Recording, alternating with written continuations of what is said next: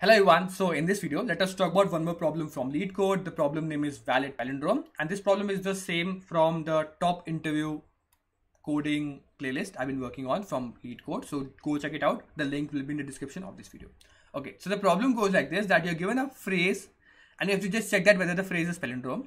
So whatever phrase you have, so a phrase is called palindrome if after converting all the uppercase into lowercase and removing all the non-alphanumeric characters. So alphanumeric, so alpha means like the characters and the numeric. So that should be remaining, but all the alphanumeric like space, dot, hashes, like everything, any special characters, that should be removed out.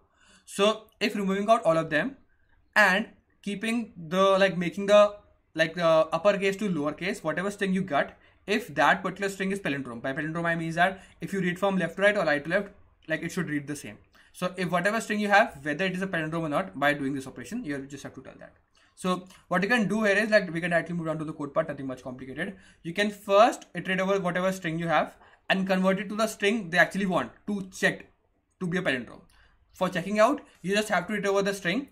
If the character that you are, so let's say you just have this particular string. Okay, you move from left to right. If the character you want is small, you just directly append that character to a new string that you are forming. Okay, whatever character you are, just append that. If the character is of uppercase, you just convert it to smaller case. Okay, and if the character you are on is alpha, like numeric type 0 till 9, you will just append that particular character as well. And if it is of any other type, we will just have don't any condition for that, because either it should be an alphabet from upper or lower type and upper or lower case, or it should be a numeric value. So then only you will append that particular character inside the new string that you are forming. Now you have the new string. You just have to check that whether the new string is palindrome. So I will turn on is palindrome function. Then this function is called. So there are multiple ways to check out whether a particular string is palindrome.